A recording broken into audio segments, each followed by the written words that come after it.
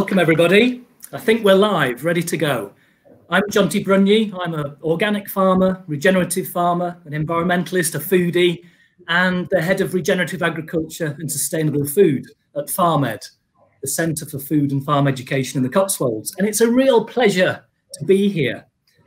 What a pleasure to be first up as well. I don't know how we follow that. It's absolutely overwhelming. 4,000 people, 150 sessions, the biggest conference, farming conference in the world, I think. It's amazing. So no pressure, guys, okay? Thank you for coming to this session. Something that's close to my heart is diversity and rotation. How do we build better rotations in our farming systems? How do we get diversity through everything that we do on our farms to improve our soil, our food, the food chain, our animals, our livestock health, and ultimately the health of the planet? And it's an absolute pleasure to be joined by friends and colleagues from around the world. I've got Nicola Cannon, Dr. Nicola Cannon, should I say, from the Rodale Agricultural University in Cirencester, UK. Ian Wilkinson, founder director of Cotswold Seeds Limited and FarmEd.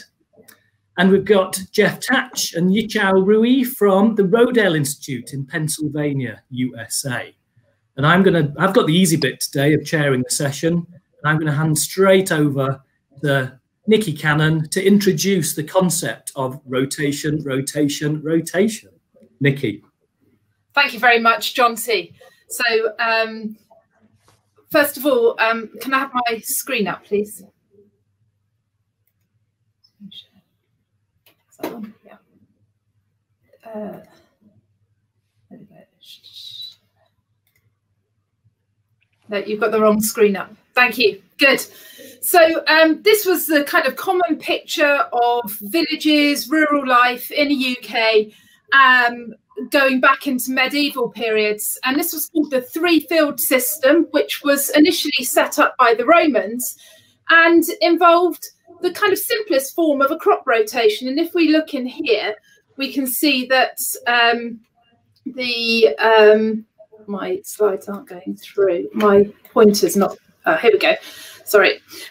We can see that first of all, there's the autumn planted crop area where things like wheat or rye were sown, spring planted area where maybe legumes or another cereal was sown, and then that important fallow area. And these were rotated round every year and also used in conjunction with the common pasture and the meadows and other land, so that livestock could be taken out to graze on the common land during the day and brought back to the uncropped areas at night.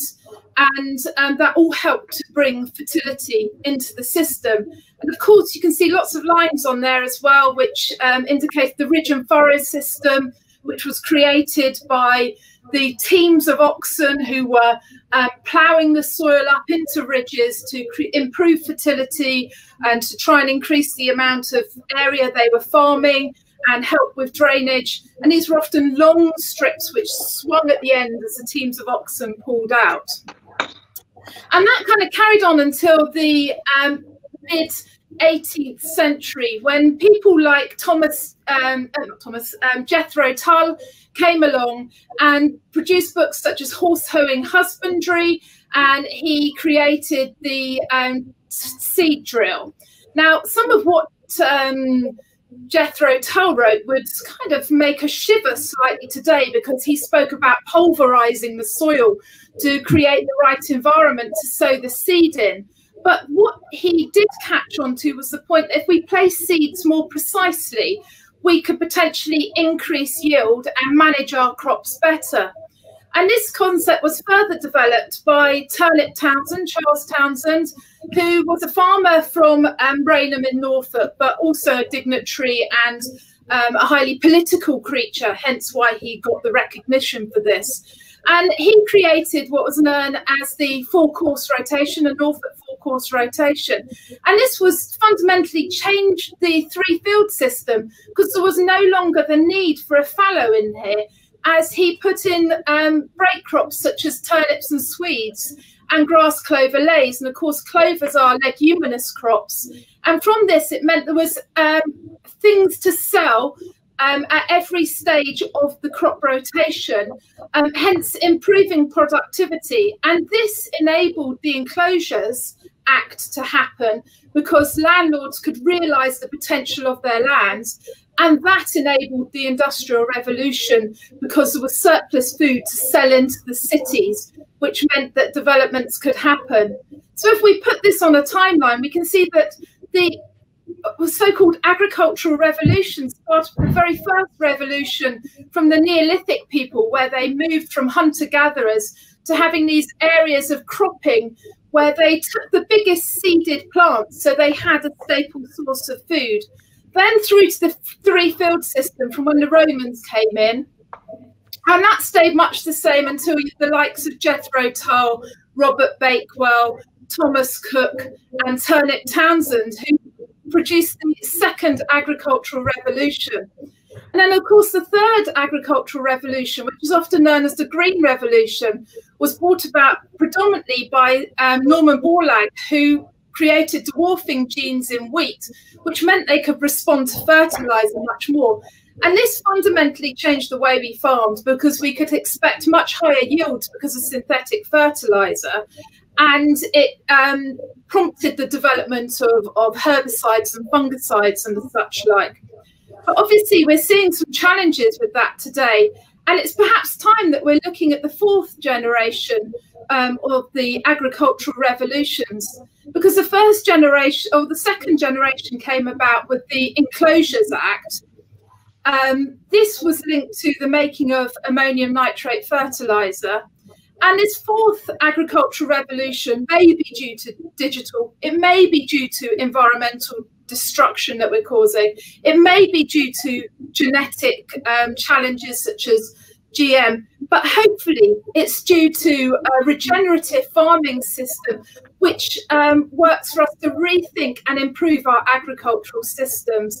And we've seen this over time with experiments such as the Rothamsted broad bulk experiment, where they showed that by continuously growing wheat, you have suppressed yields in comparison to where rotations are put in place. And generally, when rotations are put in place with other farming practices, we've seen increases in yield. And our challenge is how to maintain satisfactory yields in modern farming systems by using the best knowledge that we have of how to farm our soils without damaging our environment.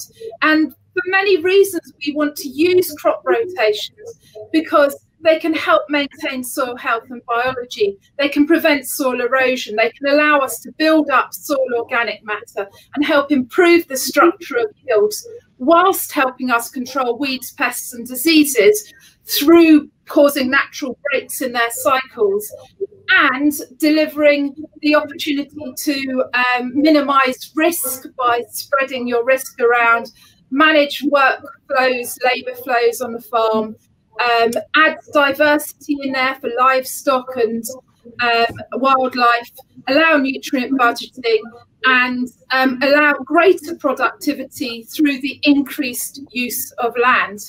So hopefully that just gives you a very brief introduction of why we've developed the kind of crop rotations we've got today.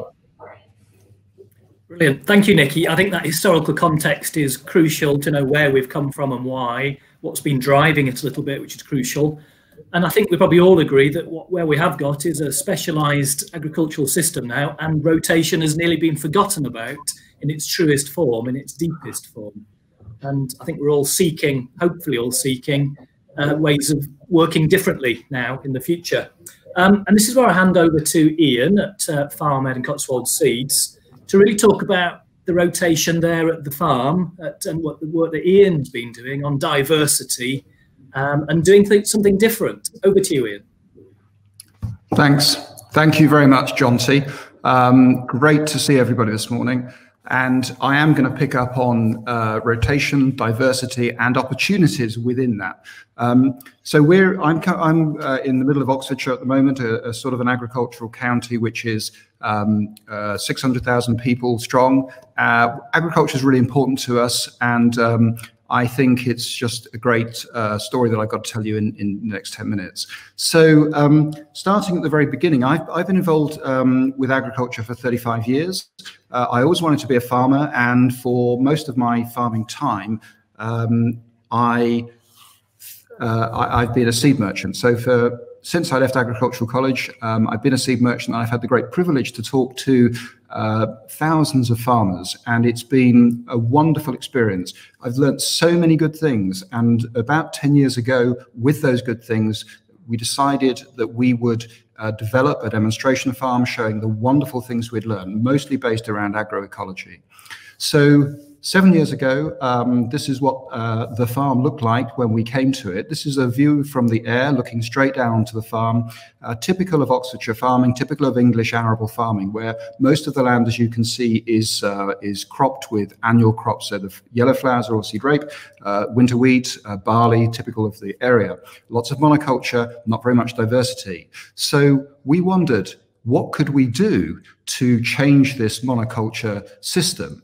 And basically, we had inherited a continuous cropping system with cereals. This picture shows you 60 acres of spring barley, which was interesting. We grew a perfect good crop for the first 12 months. We monitored everything that was going on the farm for 12 months.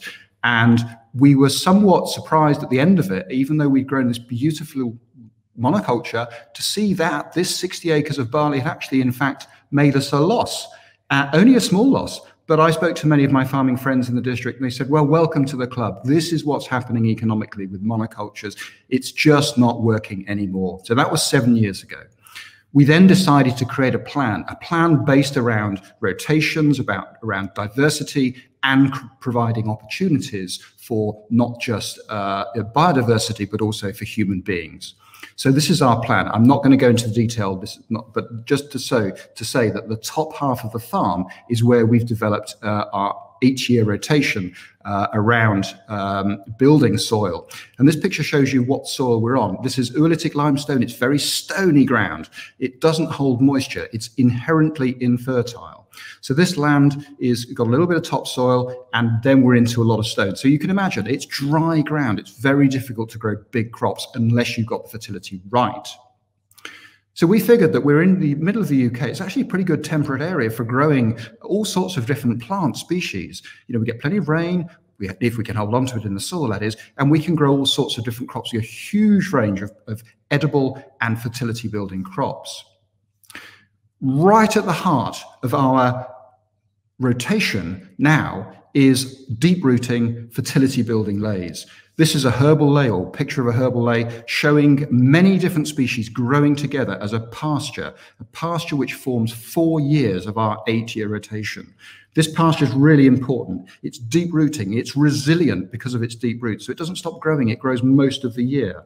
It's drought resistant, in other words. It's protein rich. The animals that graze this manure and fertilize the soil. And it's particularly impressive in terms of its output without any inputs, i.e. no fertilizers, no pesticides. It's nitrogen fixing, of course, because a lot of legumes. It's very healthy forage too. We don't have many vet and med spills on this farm because the animals that eat the forage are incredibly healthy. Huge amounts of vitamins and minerals being drawn through the animals and ultimately into our food system. Many of these plants are naturally anthelmintic, so we don't need synthesized anthelmintic products either.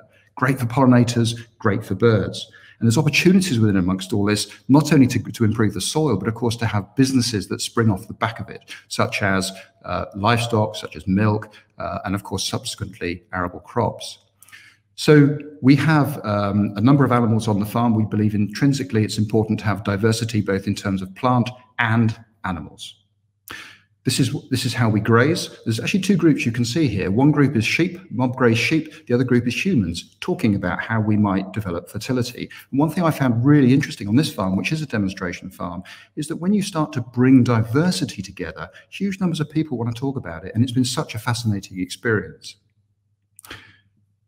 We do plough. And the reason we plough is quite simple. We have to get from grassland to arable cropping, and the way we do that is by shallow ploughing. Now this is a zero input farm. We don't use any pesticides, we use no fertilizers, but it does mean that we have to cultivate the land in order to get our seed beds for the next crop. And in our case, the next crop after our 4-year fertility building lay is a wheat.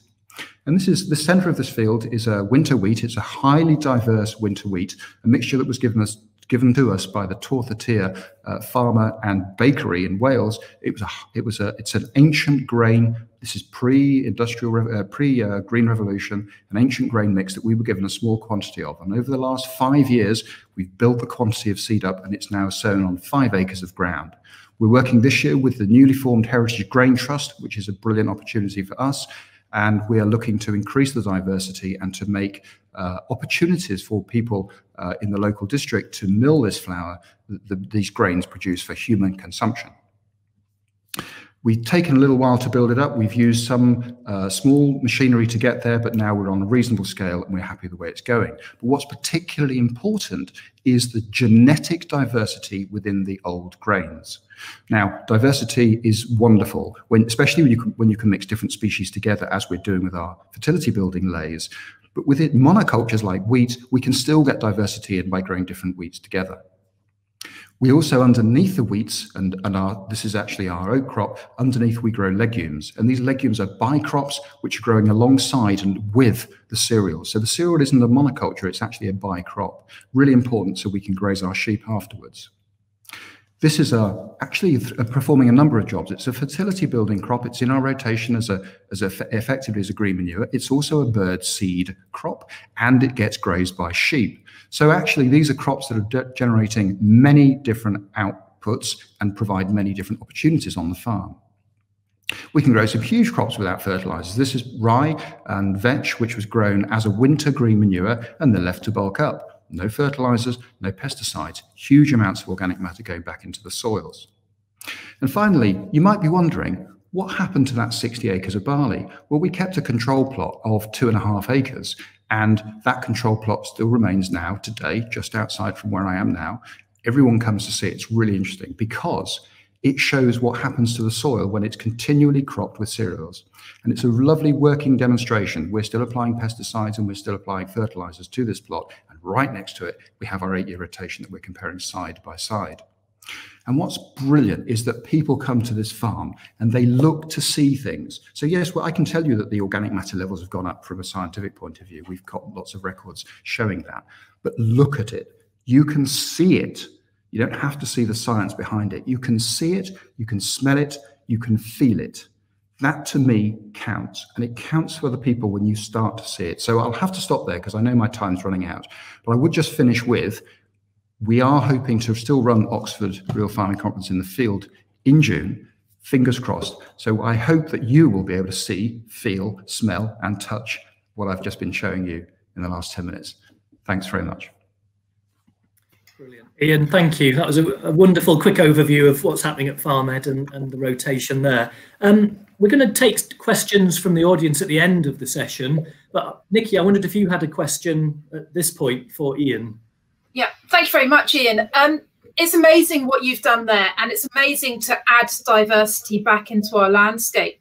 But of course, adding diversity adds certain challenges, doesn't it? And how do you cope with having many more crops that you are growing on the farm and dealing with issues such as storage and logistics of those crops? Well, it's a great question, Nick. It's absolutely the right question, because when I was young, I worked on a small mixed farm, which was doing a very similar thing to what we're doing now.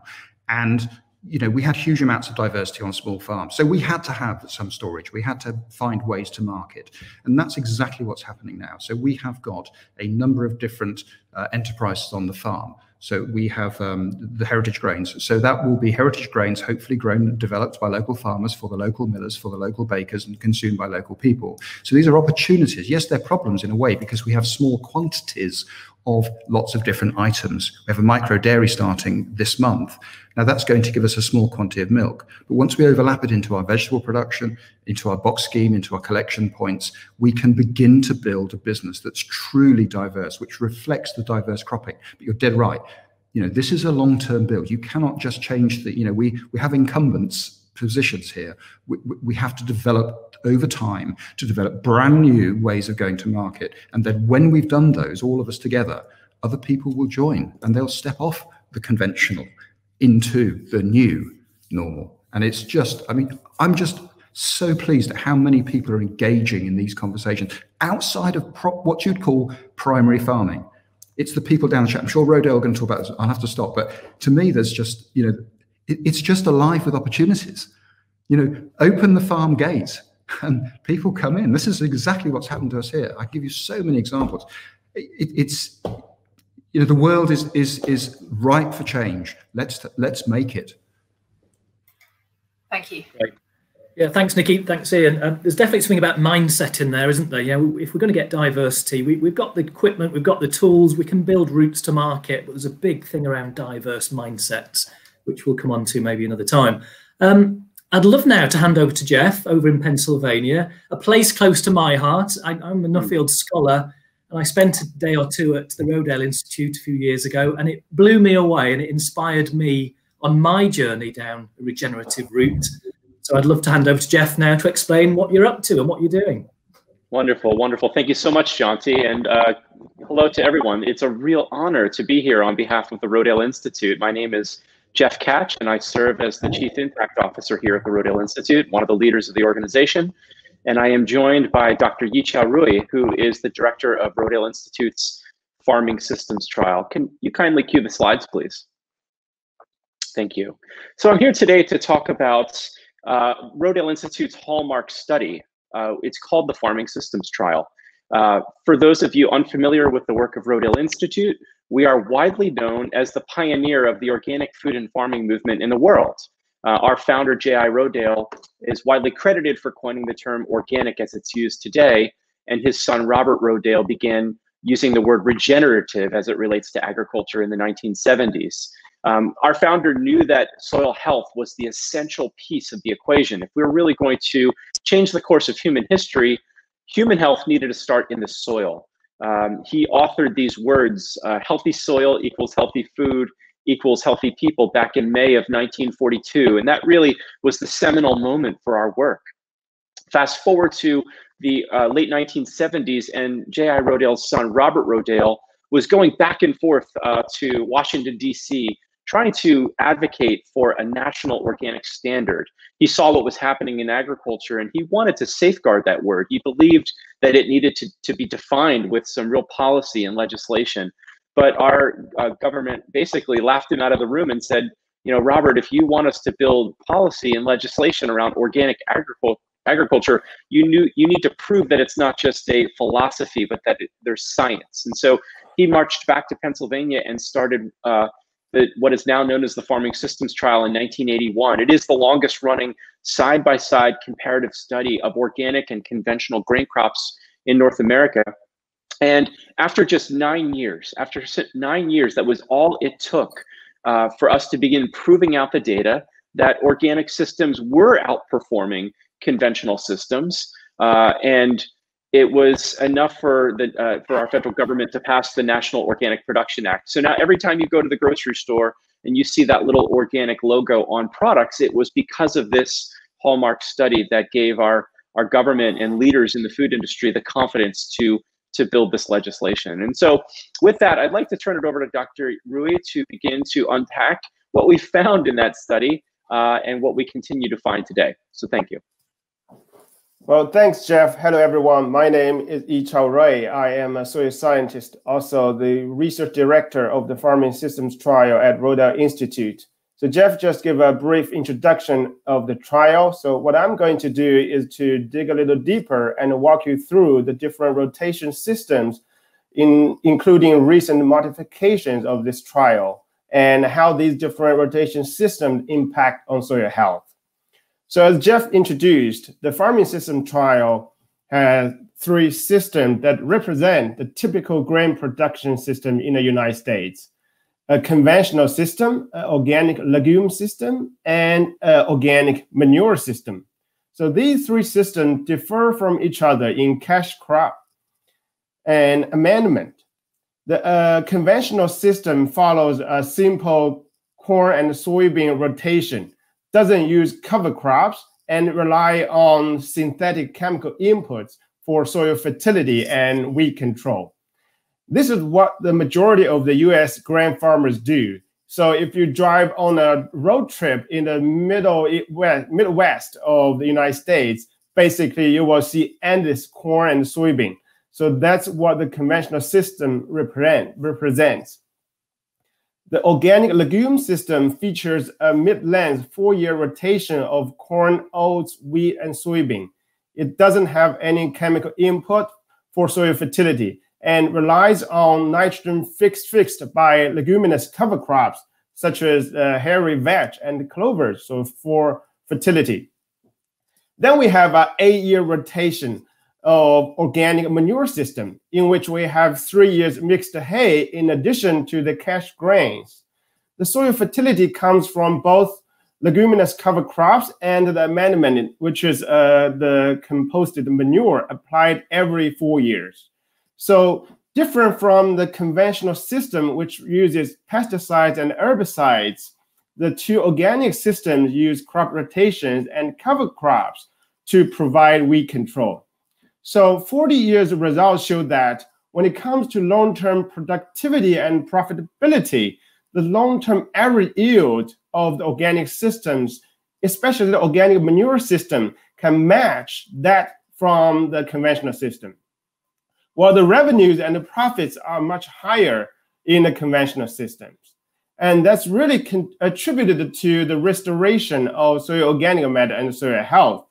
Over the course of 40 years, the soil organic matter level increased in organic systems, but did not change much in the conventional system.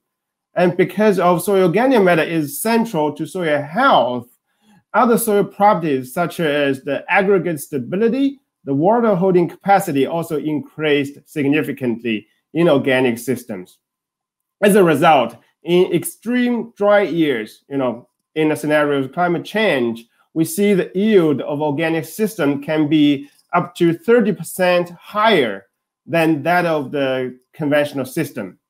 So how does the soil organic matter change happen? We thought that's because of the soil microbes or functioning differently in these systems. The more diverse crop rotation in the organic systems could provide a more diverse and a high quality diet to the soil microbes. So when I say high quality, I really mean that more inputs with lower carbon to nitrogen ratio and exudated by the plant roots. So these diverse and high quality inputs could stimulate the microbial diversity and abundance, which now we know are key to soil carbon sequestration. So with that fundamental change, soil microbes in organic systems can really promote soil carbon storage by processing carbon inputs more efficiently and forming organic organo-mineral associations more efficiently. And apart from the fundamental differences, it's also worth mentioning that the management systems had changed in the history of the farming system trial to stay dynamic and relevant to the recent development of agriculture in the world. For example, in recent years, both conventional and organic farmers are trying to reduce tillage because of the detrimental effect of tillage to soil health. So in 2008, all three systems were divided into till and no-till. So in a conventional system, the no-till is achieved by using chemical pesticides and herbicides, the Roundup, glyphosate. While in organic systems, no-till is achieved by using tools such as the roller crimper. Also, since 2014, a cover crop component has been added to some of the conventional plots as a conservation conventional, which is also getting popular among the conventional farmers.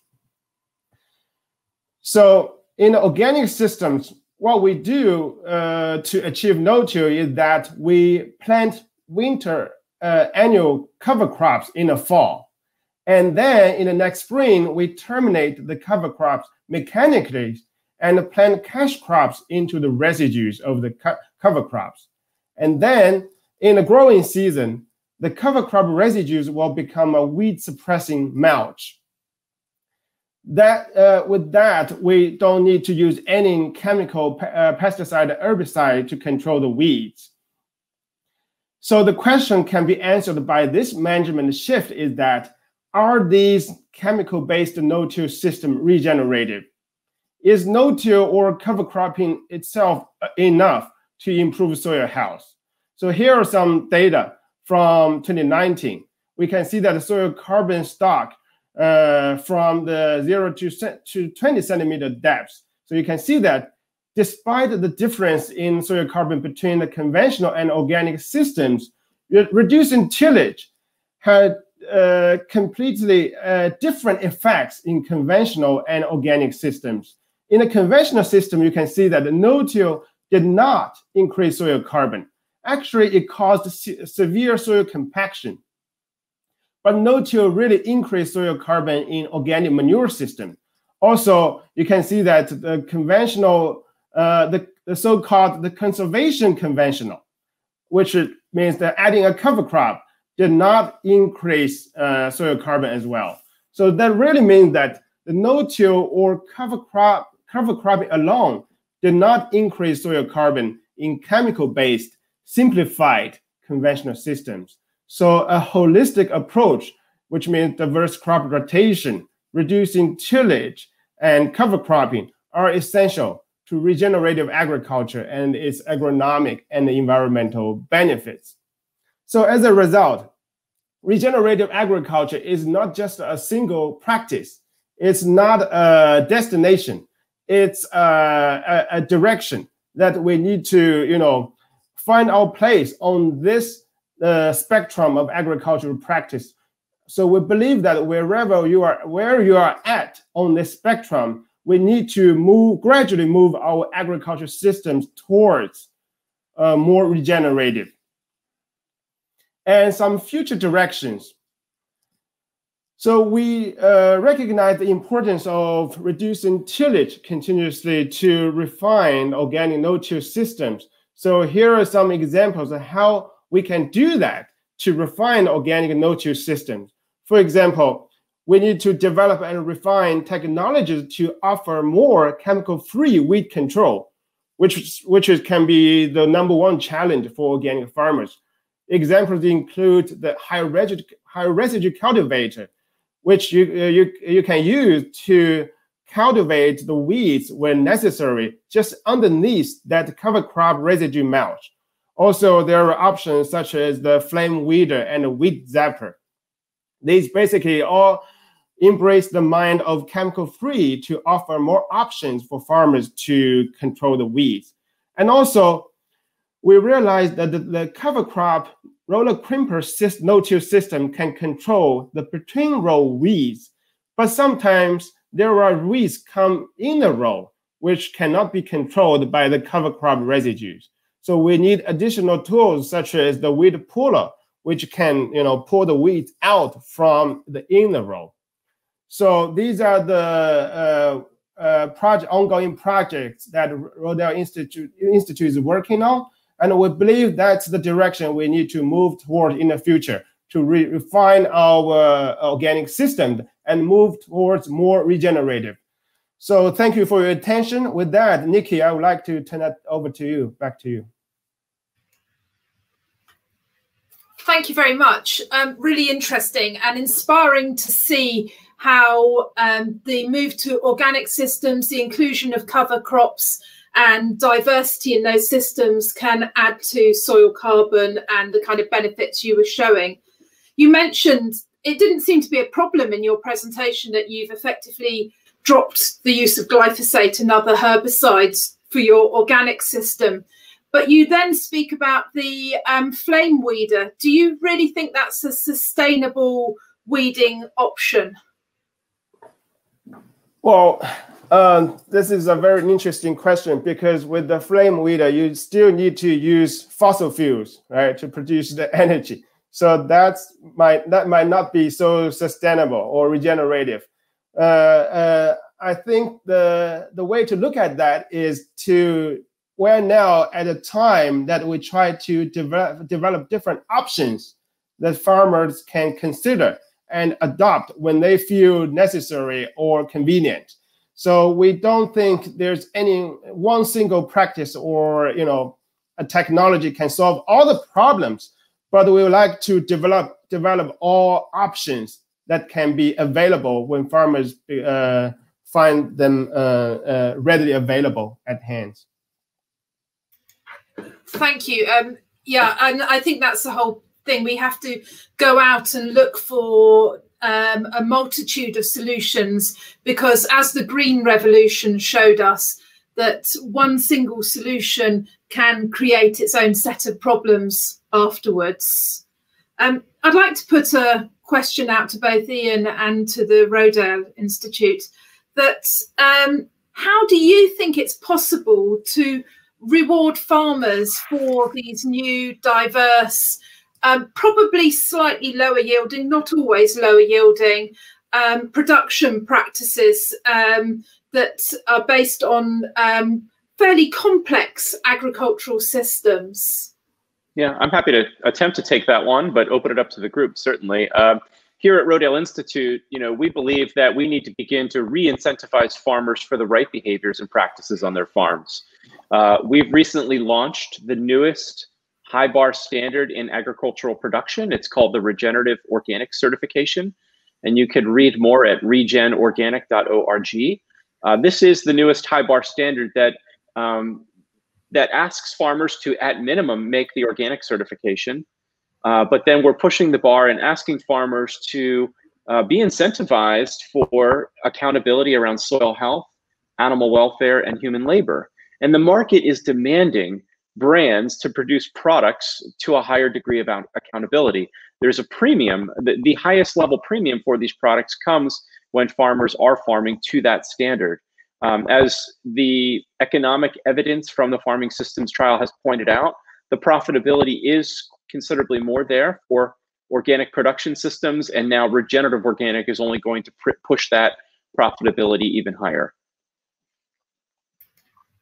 It's amazing, and to think that we're moving on beyond organic to truly regenerative, which I think, the very fact that we've gone from veganuary to regenuary is, or however you say it, a really positive thing. But we need guidance to make sure that people are using this phrase properly, rather than just pinning it onto food when it doesn't truly meet those criteria. Ian, did you have an answer? Yeah, it's a good question. I like Jeff's approach, but I just add to that, perhaps. I mean, we are lacking leadership from government. I know there's good intent, but at the moment it isn't following through, as far as I can see. But so I think for me, what it comes down to is developing trade between us. I think it's about creating markets. I think we need to inspire and connect people absolutely together. And the way we do that is through getting people, physically getting people together through knowledge exchange. And I think by doing that, we can create markets. For example, we have a CSA on the farm here, which brings in about 100 families to the farm. That's new, 2 years old. We have good connections with farmers, collaborating together, good connections with the local mill and potential new millers, as well as new bakeries. We hope to start a bakery here on this farm very soon. We don't want everything to be on this farm. Don't get me wrong. We just want to, we want to create opportunities and connections between people in our district. That's where we can start. That's where we can all go and do something now. And once we do that, a little bit like the internet, we can have many, many nodes on this new future. Yeah. So if I may just add on to that, Ian, allow me to give a real life example of something that's unfolding right now here in the United States. It's a beautiful example of a public-private partnership. Here in Pennsylvania, there is one of the largest organic poultry producers in the world. It's a company called Bell & Evans. And the founder and CEO has made a mandate to his company that he will not purchase organic imported grain. He wants to only source domestic grain. And as such, he's thrown down a challenge to the company Cargill to say, if you can source for me regenerative organic grain here in the United States, I will guarantee you a long-term 10-year contract.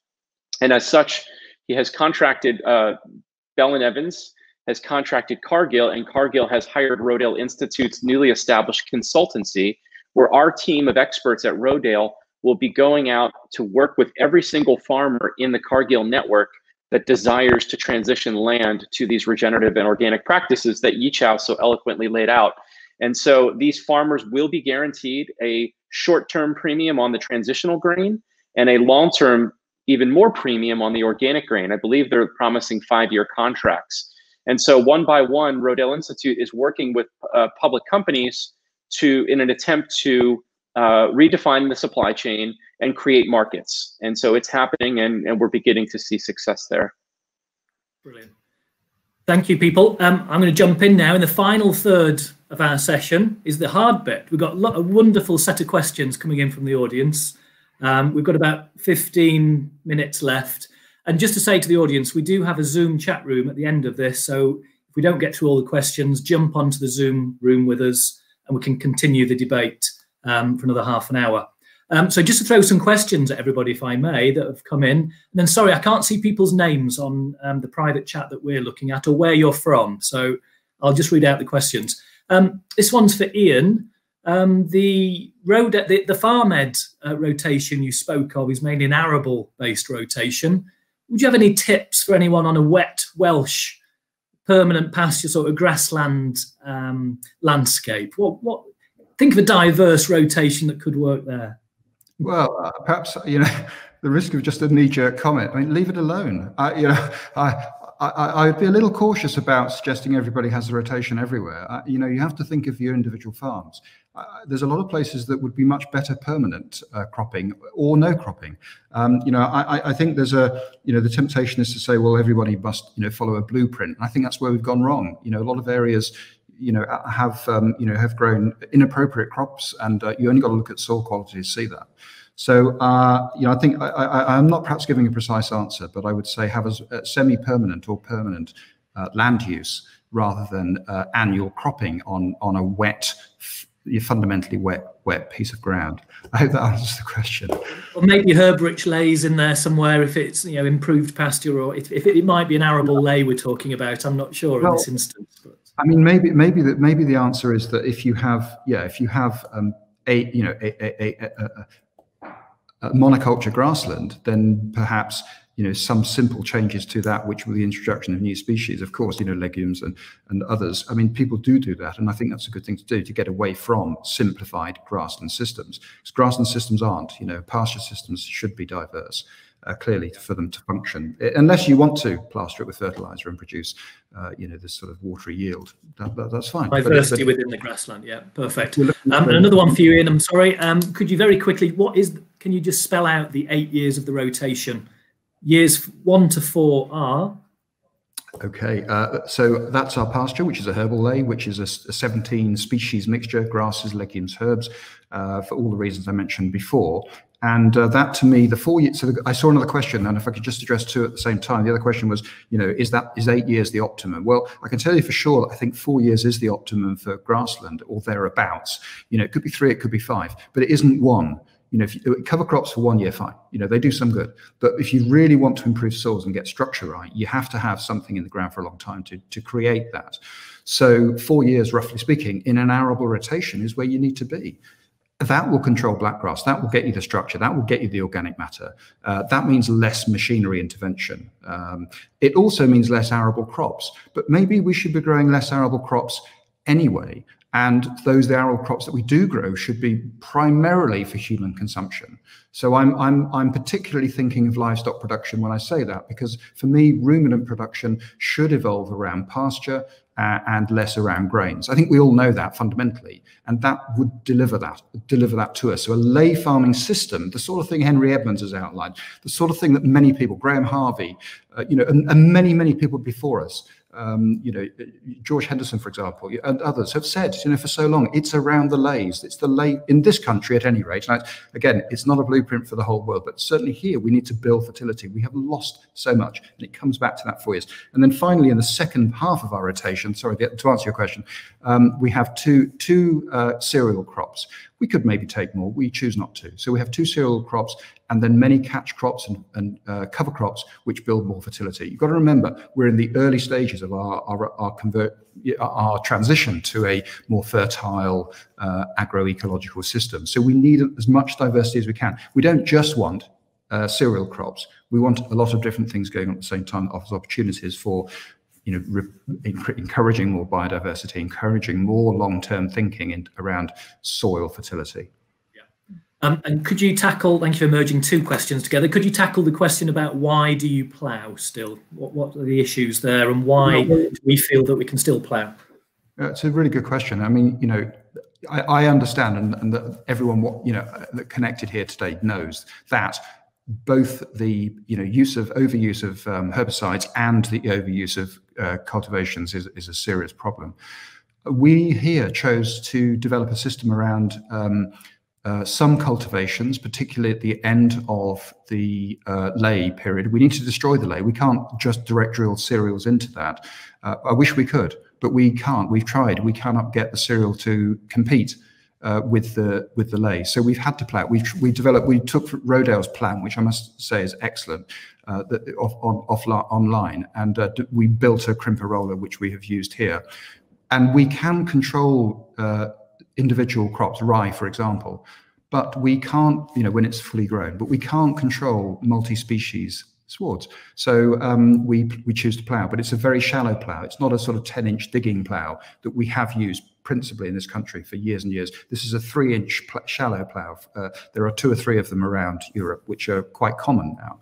And they do work quite well, but we're still cultivating. So I wish we didn't have to, and I'm going to take some of Yichao's comments on board, because I think we have a long way to go. So we will develop our system, I'm sure, to have less cultivation. But at the moment, we're a relatively small farm. We don't have a big, heavy direct drill that will punch through some of this material that we can grow. So we do have to cultivate. So that's one of our barriers. Yeah. There's a question around the yield from the barley control plot. How does that compare to the other yields? In a good year, it's more than probably double what we would get with a low input crop. But you've got to remember, we're on a journey here, and also you've got to remember last year, for example, the weather in the UK was particularly difficult. Very wet winter followed by a very, very hot spring, and we had a failure on our continuous cereal. And that's not the first time. In the 7 years we've been going, we've had 2 complete failures on our monoculture cereal. Take the average of our 7 years. Actually, it's not that great. It's quite low. It's just, you have to look at the whole picture over time. So yes, our crops may not give us quite the same yield as a modern hybrid, a modern dwarf wheat would do, with all of the fertilizers and pesticides that it needs. So it will be a low yielding system. But I have seen that what we have with our agroecologically based rotation, it's a much more resilient, much more reliable average. So yes, it's lower yielding.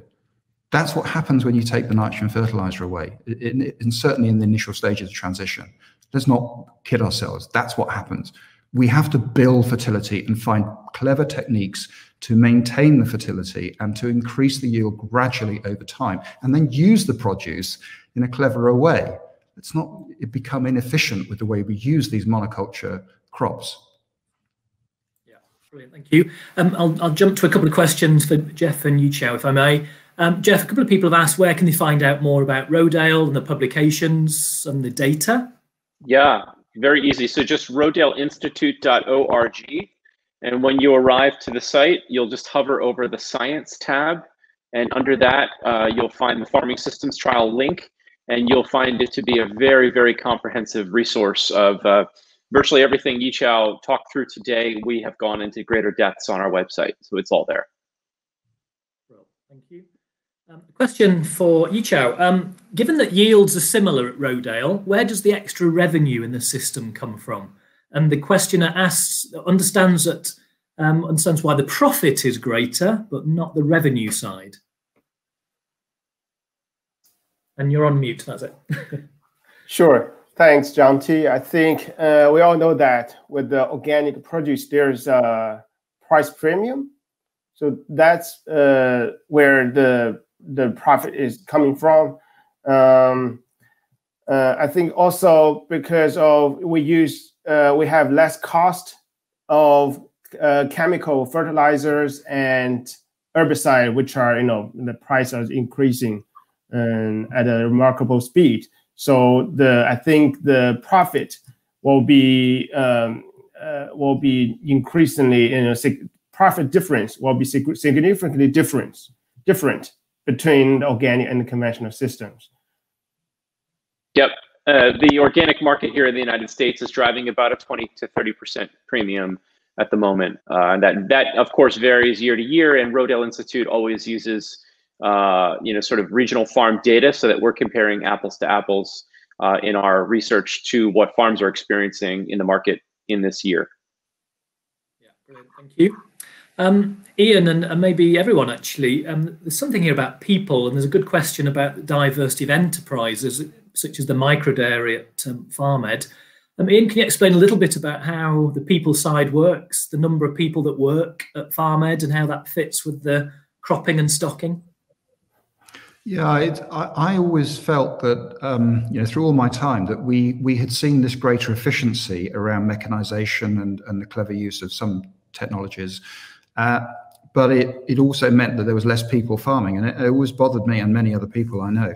So I was very keen here to develop, the human side of farming. I think for me, farming is much more than just an economic business. I know it has to make money. You have to have money and trade in the system. I completely get that. But there was less people being, engaged within what is such an important, fundamental to all of our lives, that it worried me, and I really wanted to, make sure that we had opportunities that coming from these systems that would provide people with either livelihoods or interests, well-being, whatever it might be. So in the case of the micro dairy, we have a young man like me, not from a farming background, but wanted to go into farming, who's in his late 20s, who is now, Hallam is about to start his micro dairy here. And this is a very small dairy. It's a small business for him, but it is an obvious thing to add on to our existing small farm. And so he's made a small investment, which he hopes he will recoup. He's connecting into the people that are already here on the farm. So that's one young person. There are 3 people already employed in the CSA. That's a separate business to this farm, but is on the farm, and that brings people to us, so to speak, as a farming operation. There are 100 families connected to the farm. There are also other people who work part-time here on the farm. We have a sheep enterprise on the farm, which initially was a flying flock, which enabled another young person to get to increase the size of their flock and to move around this district, introducing animals into areas that were not already there. And of course, the animals, are really important in this farming system because it brings the fertility. But you have to have, people who are prepared to look after animals, because not everybody wants to. So I think, sorry, in answer to your question about the number of people, roughly, I think including the FarmEd team, there's something like 12 people now employed on the farm. And, that's from nothing. And, we also have, the other thing I must stress is that, we connect very much with the food here. So the farming is one side, but the food is the other. And for me, it's about that. That's the important thing. That's what we're growing. That's what we're producing. And it's not just, the economics are important, but I feel agriculture has become somewhat disconnected from the people that eat the food that it provides. And so we're, in our small way, trying to reconnect people. It's been a very interesting opportunity, because there are, it's a whole new area of trade that we can do. Yeah. Brilliant. Thank you very much, everybody. We are getting to the end of our time. There's probably about 30 seconds left. So I just want to say thank you. Something that's really hit me is something that Yichao said, which is, if we're going to make this big difference, particularly with soil organic matter and healthy soils, we've got to have cover crops, no-till, and diversity. I think some of us are brilliant at 2 of those or 3 or 1 of those, but we need to get it all working together to see those big results. And that's a massive challenge. But hopefully we'll learn a lot more about that over the next few days at the Oxford Real Farming Conference. Thank you. Keep the questions coming in, everybody, if you can. So we're going to jump on the Zoom in a minute. Hopefully the link has been posted for everybody. If you're interested in a little bit more of what the FarmEd team have to say, we've got another session on Tuesday next week, talking about from soil health to gut health. Well, we're trying to make that link now. The so what? So we've got great soil. What does that make a difference for our livestock and ultimately human health? So we'll be working with Dr. Sally Bell on that session next week. So keep in touch. Come and say hello if you can, if you're anywhere near FarmEd. And if you're anywhere, it's a global conference, which is wonderful. And hopefully we can keep in touch somehow. This is a wonderful first day of Oxford. What a great thing. Thank you very much, everybody. See you in the Zoom room. Enjoy.